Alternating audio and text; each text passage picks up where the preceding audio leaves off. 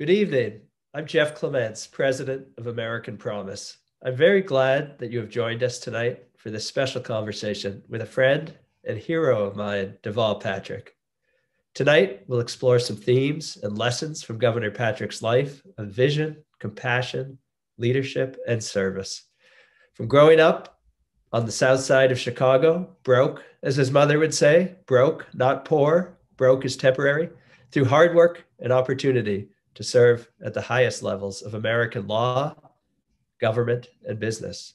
Staff attorney at the NAACP, by the age of 34, a partner in what I can personally attest was the most respected law firm in Boston, appointed by President Clinton, confirmed by the US Senate as Assistant Attorney General for Civil Rights, General Counsel and Executive Leadership at companies like Texaco and Coca-Cola, founder of the Impact Investing Fund at Bain Capital, twice elected governor of Massachusetts, candidate for president of the United States, and perhaps the best title of all, Governor Patrick recently joined the cross-partisan American Promise National Advisory Council.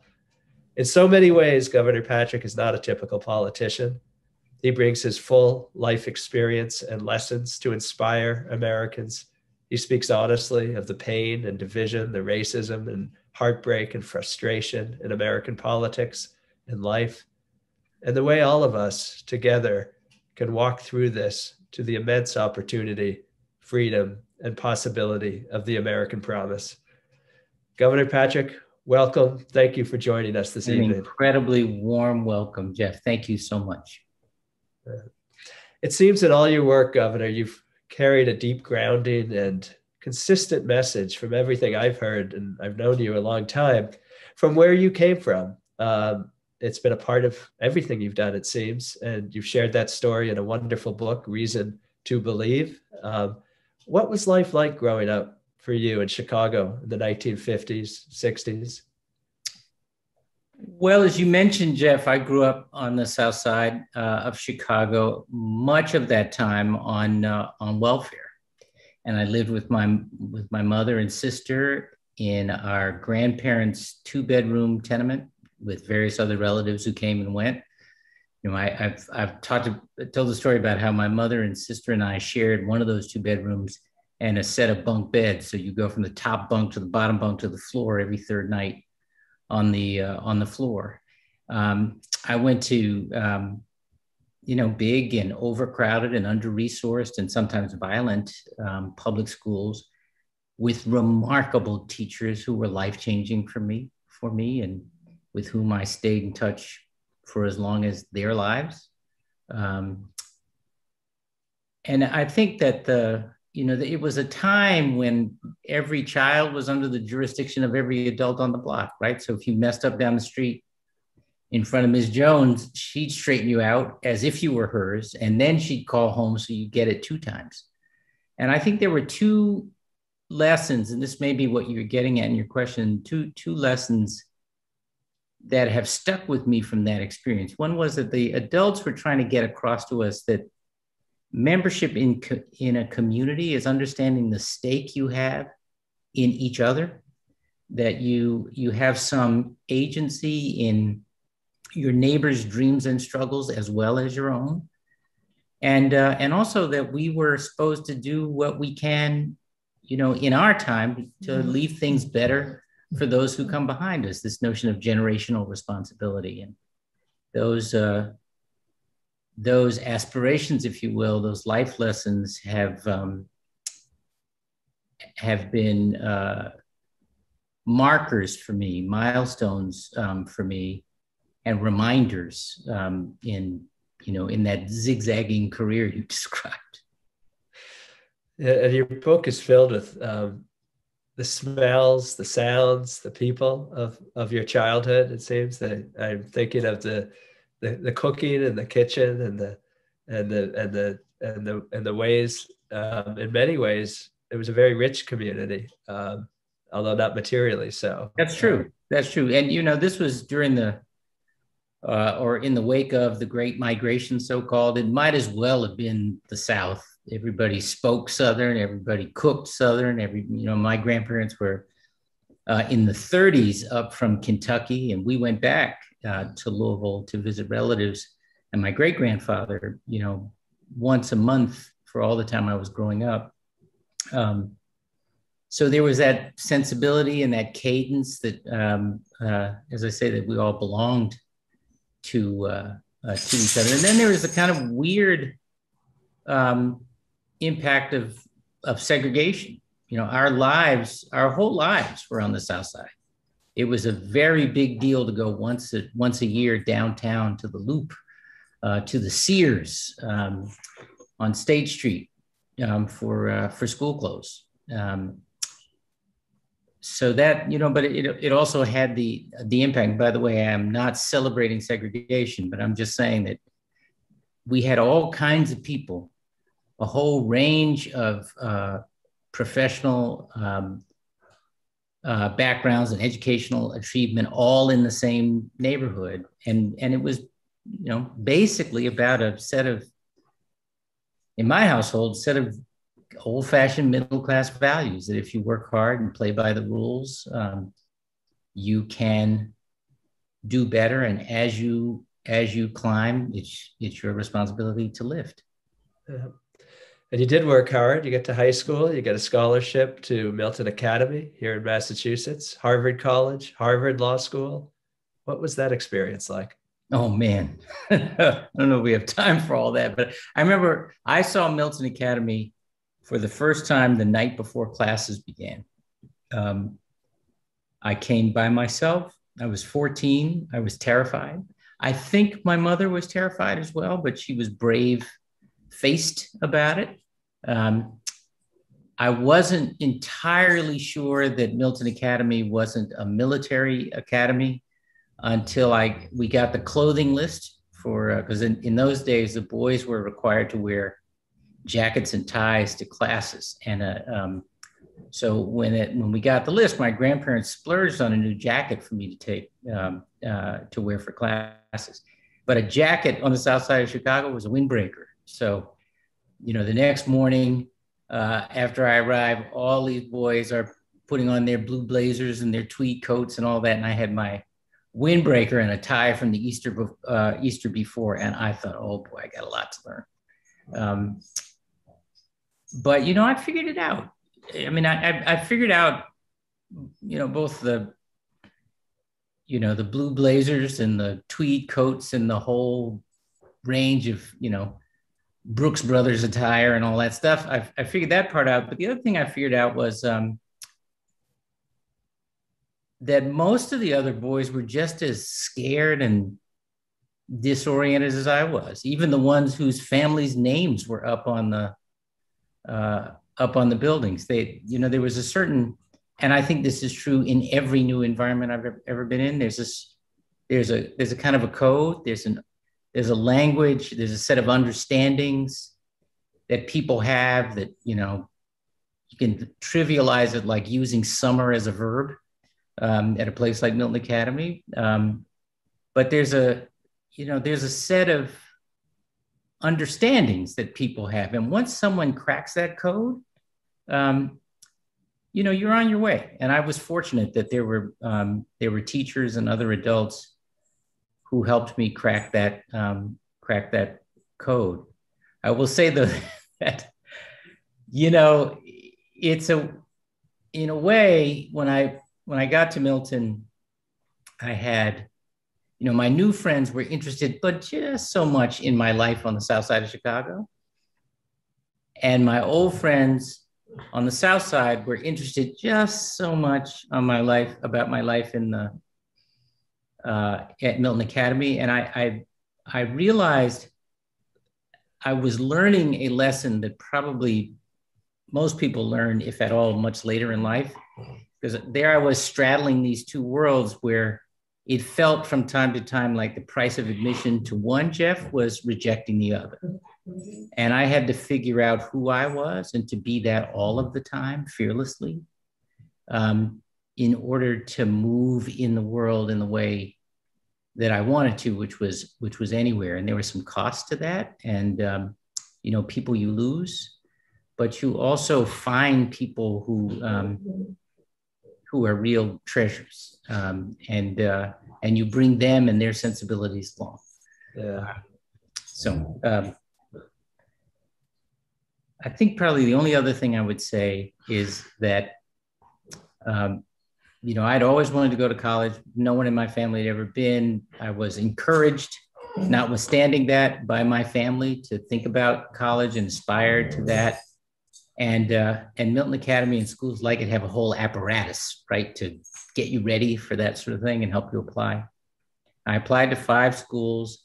And when the letter came that I was admitted to the one I really wanted to go to, I called home and my grandmother answered the phone. And I said, Graham, I'm going to college next year. I'm going to Harvard. And she was beside herself, just excited, carrying on and all the rest of it. And then she paused and she said, now, where is that anyway? And I remember being devastated, golly, how can you not know that?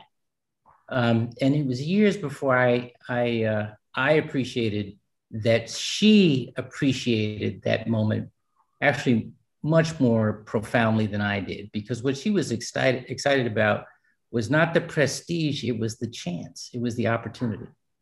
That was the thing that mattered. And I think, those that sort of dissonance about where we think that folks who don't know the scene don't actually get what's important about the scene. And there are a whole host of situations where we all do this. It's a great reminder to just wait a beat, think about it, and get some perspective. And it turns out there's a whole other way of appreciating a thing or a milestone or an individual that comes into view. Yeah. Well, here at the National Citizen Leadership Conference, we are all about bringing everybody into the room, and your friendly dog has joined us. I want to just explain to folks that Governor is taking care of both an old young dog and what's your dog's name back there? The big one is Toby, and the baby is Brooklyn. We call him Brooke. He's 11 weeks. Wow. The old one's 11 years. So they are most welcome in this conversation. I hope they let you do most of the talking. So. We'll see. I'm counting on the editing as necessary. All right, Governor. Let's fast forward a little bit. I do want to circle back and ask you about your perspective on business, where you've been at the highest levels in American business. But I want to fast forward because I think it really connects what you just said about your insistence on bringing your whole self, to not be compartmentalized as one or the other or something of this or something of that, but really being you and bringing that to your leadership. And I think it's something we all can learn in this challenging time in the country. I just want to set the scene for folks. It's 2005. You've never run for office before. I had the privilege to be in a room with you when you are talking about why you wanted to run for governor of Massachusetts. Again, 2005, the room is packed with some prosecutors and old political operatives. And you say, as you describe your criminal justice priorities, that we need to turn around from this punitive, sort of over the top, unfair drug and criminal and prison policies, and focus on prevention, focus on rehabilitation. Now that is common sense today. I think it's cross-partisan support for those kind of policies. Most Americans believe in them. In Florida last year, close to, I think, 2/3 of the Florida voters approved voting rights for former incarcerated people. But back in 2005, it was political suicide. And in fact, I always remember in that room, when you started talking about reforming criminal justice, ending racist drug policies, one of these old polls sort of knowingly said, well, Deval, you can talk about that, or you can be governor, but you can't be both. You can't do both. And everyone sort of chuckled and laughed. And you just looked at us and you said quietly, I'm serious. And the laughter ended. you did talk about it because that's what you were doing is running because you had something new to say, and you pulled off a big upset of the Democratic anointed candidate in the primary, a big grassroots win in the general election, and became governor of the Commonwealth of Massachusetts. I'm going to say one other thing, and then I have a question about all this. You steer the Commonwealth, the state, out of the Great Recession. You deal with the terrorism of the Boston Marathon bombings. You do implement healthcare that now is a model for the nation, energy transformation, so many things. And you push what you said you were going to push: criminal justice reform, anti-corruption, lobbying ethics reform. You challenge a lot of sort of the way things were done. And in 2006, 2010, when it was a big Republican year, you're a Democrat, it was a big Republican year, Tea Party, populist reaction to economic concerns. Scott Brown, Republican, would soon win the Senate seat that had been held for a long time by Ted Kennedy. And yet you're strongly reelected. Big reelection win in hard times. So I thought at the time, that really says something about not just you and your leadership, but the capacity of Americans to listen, to take hard steps, and to actually want to unite and do the right thing. And I just wonder if you would say a little bit about that. Like, why were you willing to commit political suicide for something you believed in? And what is the lesson for the rest of us and other leaders today about that? Well, Jeff, I just, in fairness, the complete picture should acknowledge we didn't get everything right? Nobody does. But I said what I said in that room, and I can't believe you remember that encounter. But I said what I said in that room, and I ran the way I did, and governed, or tried to, the way I did, because I think as a citizen I had been hungry for a politics of conviction.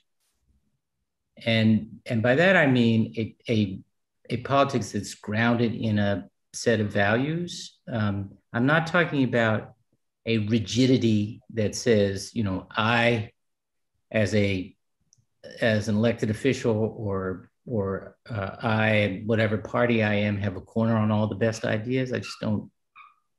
It's just not real life. But that you choose the things you want to emphasize in the very limited amount of time that you have in a term or two. And you go hard at those because they're things you think are meaningful. And they are meaningful in part because that's where you are, but in part because you've been listening to other people tell you that they are. And when I say other people, I'm not just talking about experts and other politically active people. I'm talking about the folks who rarely participate or have never participated, who aren't in every, figurative smoke-filled room and all that. The folks who have felt like government was this abstract thing out there, it was them instead of us. Right? You and me, all of us. And I believe it ought to reflect the best of who we are and the best of what we hope for. Not that I believe government can or should presume to solve every problem in everybody's life. But I think, like most people, because I think government has a role to play in helping people help themselves. And so that government ought to be about what people need, or at least a place to debate with integrity whether government can help meet what people think they need to help themselves. So, and I'd come to that view, and my other sort of motivation about the importance of the long term, this generational responsibility I was talking about, that quarter by quarter management I saw in business, which I think has been so harmful to the American economy and to capitalism itself. That same bad habit, I think, has been a large part of how we govern ourselves in this country. It's not quarter to quarter, but it's election cycle to election cycle. It's news cycle to news cycle, instead of generation to generation. And so those two things together, I think they're, I remember I got the same reaction on what was then the new question of marriage equality. We were first in Massachusetts and it was teetering. And there are a lot of people who have really strong feelings about it. But, I kept making the point, we don't have to agree on everything before we work together on anything. And that kind of politics, that kind of living, to me, is so self-defeating in the end. And it feels to me like we've had more than enough of it. So anyway. Yeah, no, and you've said more recently that our politics are broken now and leadership is failing too many of us, in your words. What did you mean by that? What do you see as the biggest pieces that are broken and what we need to do? Well, we don't have time for all that, I could tell you, but yeah, I don't think it's all broken. But I will say that in a kind of a serendipitous way, more of what I had been worried about seems to be on the minds of more people, thanks to this last extraordinary year we have all had. If there is a kind of an economic insecurity or uncertainty, the isolation, despair as measured by addiction rates or suicide rates, a sense that those issues are issues at election time, if at all, and they disappear in between election time. A whole lot of people in every corner of America are feeling that way right now. Those feelings and those circumstances are what Black Americans have been feeling for generations. And to me, there's a tremendous opportunity for that shared reality and shared sensibility to be its bridge, its own bridge, to bring us back to a sense that we have some stake in each other, that we belong to each other, that national community is actually possible, and that there's some things we need to do together in order to make that real. So I think, I'm a capitalist. I'm not a market fundamentalist. I don't think markets solve every problem in everybody's life right on time. But I do believe, the private sector is where most of us work, how most of us house, feed, clothe, amuse ourselves. And if you believe in opportunity, you want the economy to expand.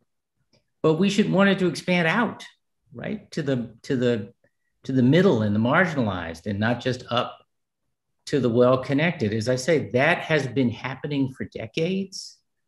And there's a way to rethink that, that I think is beginning to happen, and around which there is real urgency on account of the pandemic. It's the very thing, I think, that an awful lot of Black folk have been feeling and urging for a long time in different terms. Yeah.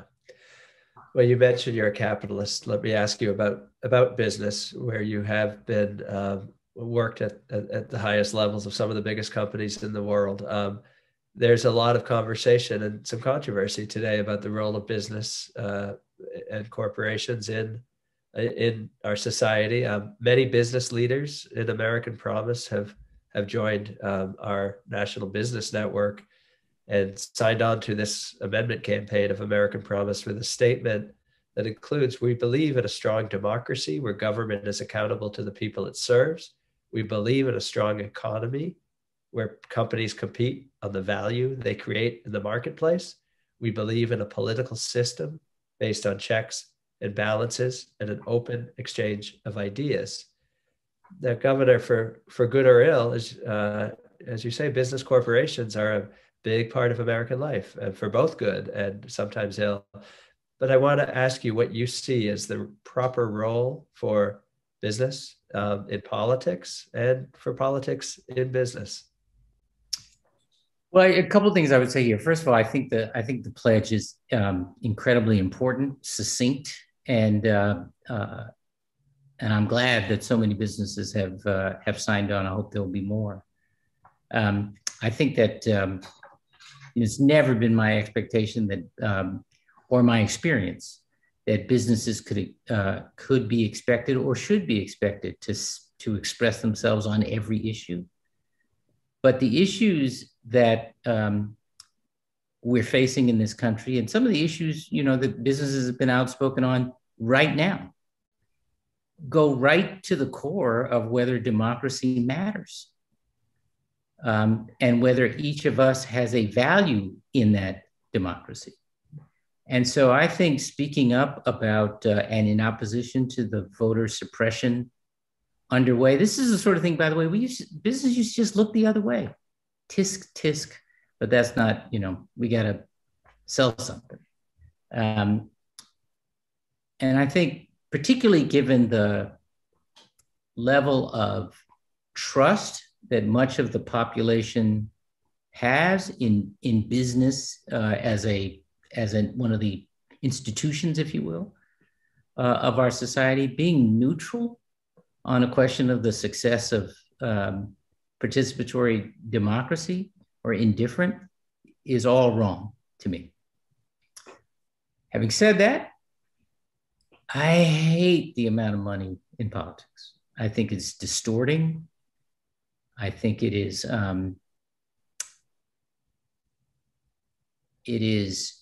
corrupting. I realize that's a pretty sensitive word to use, but when I heard one former member of Congress say that you could only get a meeting with him if you had been a contributor to his campaign or a contributor above a certain amount of money, there's something just broken about that. And as a lawyer, I have great respect for the idea of for the Constitution and for the role of the Supreme Court in interpreting the Constitution and being the final word. But the notion that self-described originalists would find in the Constitution that corporations were people entitled to the same speech rights that you and I as individuals have is nowhere to be found in constitutional history or the record, or frankly, even in constitutional jurisprudence. That's a problem. So, I'm not of the view that corporations should have an opinion on everything as a corporation. I'm not talking about business leaders, that's a different thing. But I would say, look, in today's world, given the trends among the employees and the customers of many, many businesses, it is harder and harder to be neutral about issues that affect the success of our democracy, the justice in our society, and frankly, the future of the planet. Yeah. Now, you talked a little bit about money in politics, its corrupted influence. You have been in the thick of electoral politics as you run for governor, in other campaigns, and you run for president. So you have a unique, not entirely unique, but an inside perspective on that. And I'd like to just drill in a little bit more on what you see in the system, which obviously affects everybody who's in it, regardless of if you're running for office right now, for any major office, super PACs, big fundraisers, lots of time raising money. is part of the deal. And obviously, we at American Promise want to change that, but we're not pointing fingers right or left or at individuals on the systemic problem we need to solve. But I hope you could share some insight on the nature, just how what it means to normal everyday Americans, as opposed to sort of an abstract campaign finance issue. Like, how do you see what has happened to our political system with money actually impacting the lives of everyday Americans, our communities, families? How does it actually affect people? You know, there's some studies, and this has been confirmed by friends of mine in Congress, that up to 60% of a congressperson's time is spent raising money for the next campaign, meaning that time is not devoted to doing the business of the people who live in the district. There's something wrong with that. I mean, people on Capitol Hill are really, really busy. But when you think about the number of pieces of legislative action that the American people have broad consensus on and want to happen and don't, surely the fact that their time is limited by the amount of money that has to be raised is one. Secondly, I qualify this by saying I hate raising money. I hate asking people for money. I've tried to find every kind of way not to do it. But there's I've been in those rooms where the person who organized the event represented industry and wanted to support me because they thought I would support a particular outcome they wanted. It was always about giving disclaimers and so forth, or folks who were coming to me because they already knew that I had a particular point of view. And by the way, it's not saying that you can't be open to listening and learning.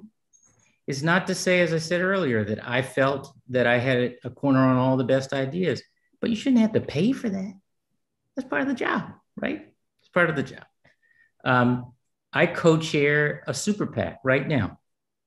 And I've been working with this super PAC on grassroots engagement, how to build a permanent grassroots infrastructure, how to bring people into the process, and to keep them in the process, not constant campaigning, but really, frankly, community building and helping people understand they have some power in this. And I've been real clear with that PAC and with the donors that my objective is one day to have this PAC and PACs like it be obsolete. And frankly, the expectation that the voice of the wealthy, meaning those who can write those checks, whether it's to a PAC or to candidates directly, would have an outsized influence on the points of view, on the viability of candidates. That ought to worry us. That ought to worry us. So I am worried. And frankly, have you seen the tabs for how much money is spent? A national campaign or a statewide campaign. You never asked yourself what better uses that money could be put to, especially when so much of it goes to negative advertising, beating up on the other side. And I mean, I was called everything but a child of God when I ran for governor. And when I think about the amount of money, even then, spent on TV to make me into something I wasn't, instead of having actually a real competition of ideas, it just makes you sad. Yeah, we just did a report. 2020 election was $14 billion, double what it was in 2016. Mm-hmm. We did a report out of Maine where Senator Susan Collins' race involved $200 million, most of it outside super PACs, most of it funded by wealthy donors. We reported, and almost none of those donors are from Maine or live in Maine or had any interest in Maine. Mm. This is a state with less than 1 million voters, $200 million. And that didn't even make the top 5 of US Senate races in America. A friend, an American Promise Advisory Council member, David Trahan, head of the Sportsmen's Alliance of Maine, Sure.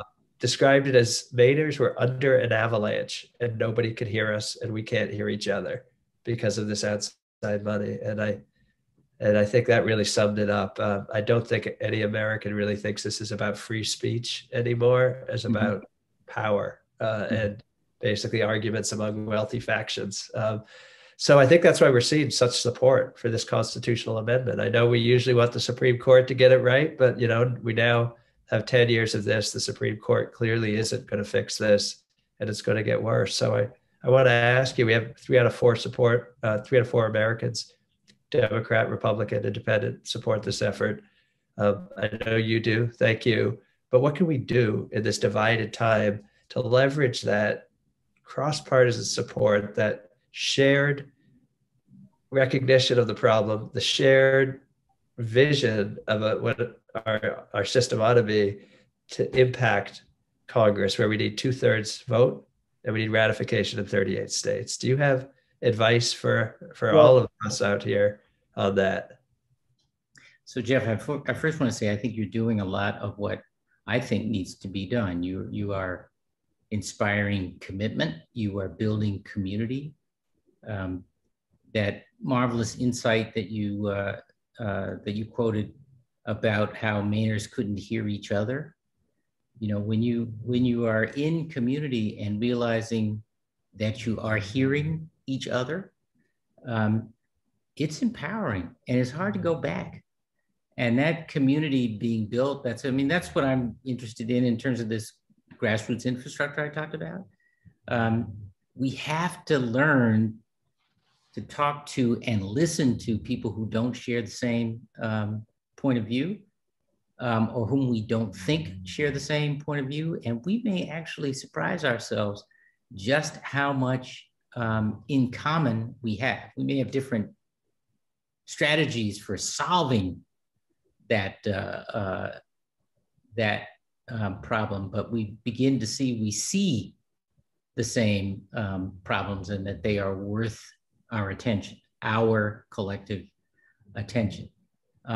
I think in a very, very practical way, alongside the issue of too much money is the issue of the hyper-partisanship enabled in part by the gerrymandering. Every state in the next year or two is going to have to write new district lines over the course of the next year because of the census results. And I think we should be organizing and showing up in state houses, in state capitals, to make sure that those lines are drawn with some common sense and some